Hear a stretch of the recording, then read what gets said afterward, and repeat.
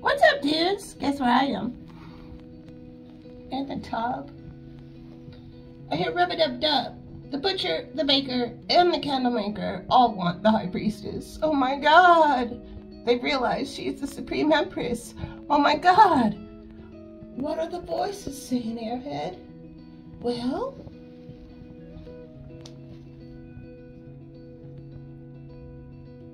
What's the difference between body dysmorphia and body dysphoria? Vocabulary lesson today, darlings. What is the difference between body dysmorphia and body dysphoria? They kind of sound the same, but they're not.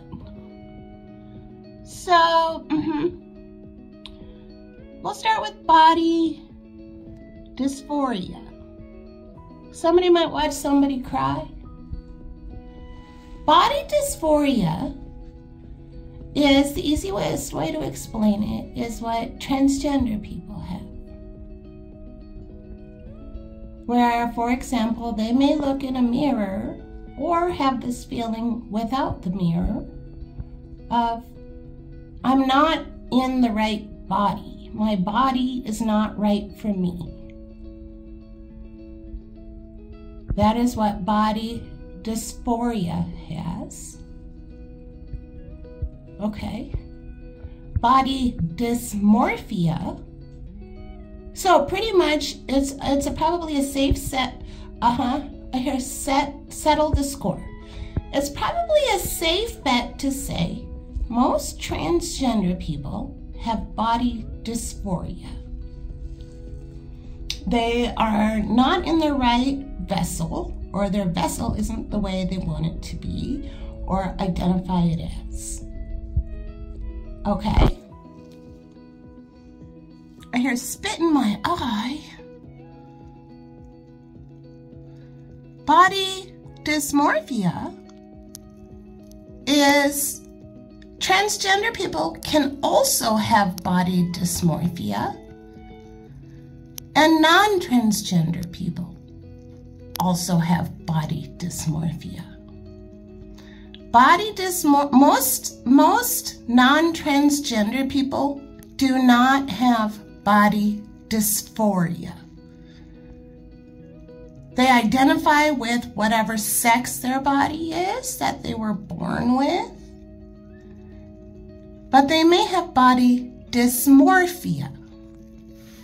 So body dysmorphia is when you look in the mirror and you see something totally different looking back at you. You have a fucked up filter, this is the easiest way to say it, due to some sort of childhood trauma that you don't see yourself as you truly are. So for example, somebody who may have been overweight growing up, maybe smoking hot and a healthy weight, but they look in the mirror and all they see is a big fat slob. Because they have trauma of being called those horrible names. And nobody is a big fat slob, no. And everybody who's making comments on people's weight, yeah. Google right now fertility goddess, or fertility goddess fetish, or fertility fetish. You will see a big, curvy, divine feminine body type. Like really curvy. That's a goddess. The fertility goddess. That's a vessel for making life.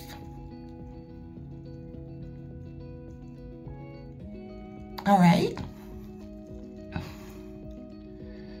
So people with body dysmorphia can look in the mirror and be like, what do I even look like today? I have no idea what's going to look back at me. Because every time I look in the mirror, I know it's me, but I look a little bit different or tweaked out every time I look in it.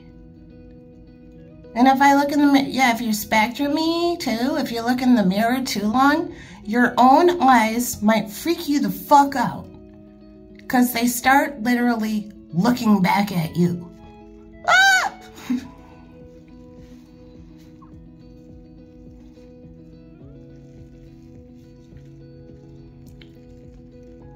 So once again, the mirror exercise.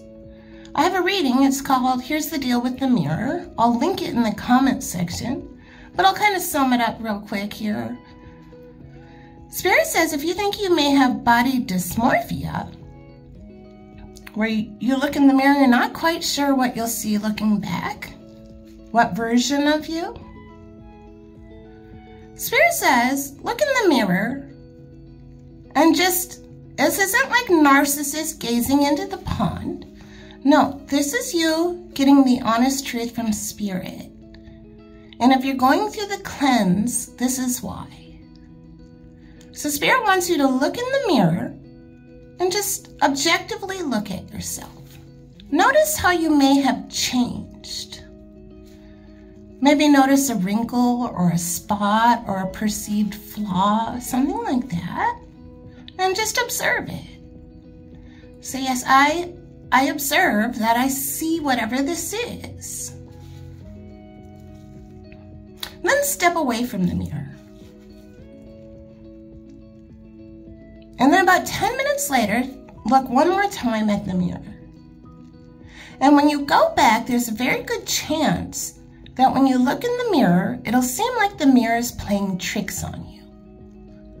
Because you look in the mirror and all of a sudden, you look like the same thing you just saw, only tweaked a little bit better.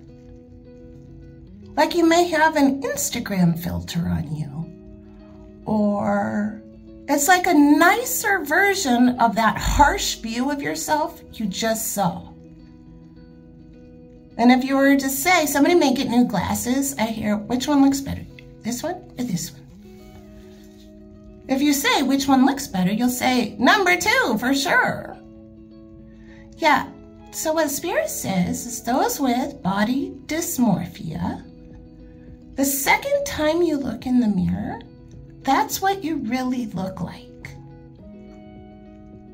The better version is what everybody else sees. That first version is what your trauma has allowed you to see. And so that's why Spirit is putting you through the cleanse, because you are so beautiful. It's true. You got your karmic reward. You may have been a dork, for lack of a better way to say it, growing up. You may have had people pick on you, maybe even for your appearance or being different. And now you're getting your karmic reward. You're a smoking hot cutie pie now. Oh my fucking God, the mirror don't lie, dude. The second time, it don't lie. Oh my God, it's true. Congratulations. It's true. Listen to me. You're fucking hot. Oh my God.